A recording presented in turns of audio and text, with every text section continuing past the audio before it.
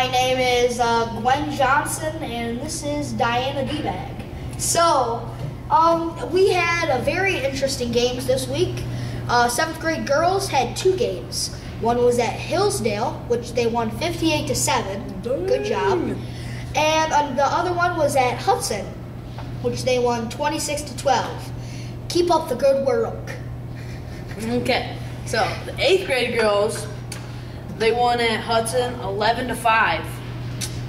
The 8th grade girls won 13-9 At Hillsdale. at Hillsdale. Our wrestlers did a very good job, but there was one specific wrestler that was very good, and that was Thomas Ronders, who went 2-0. 2-0. Good job. The rest lost. Yep. Good luck next time. More breaking news on this fast-breaking story.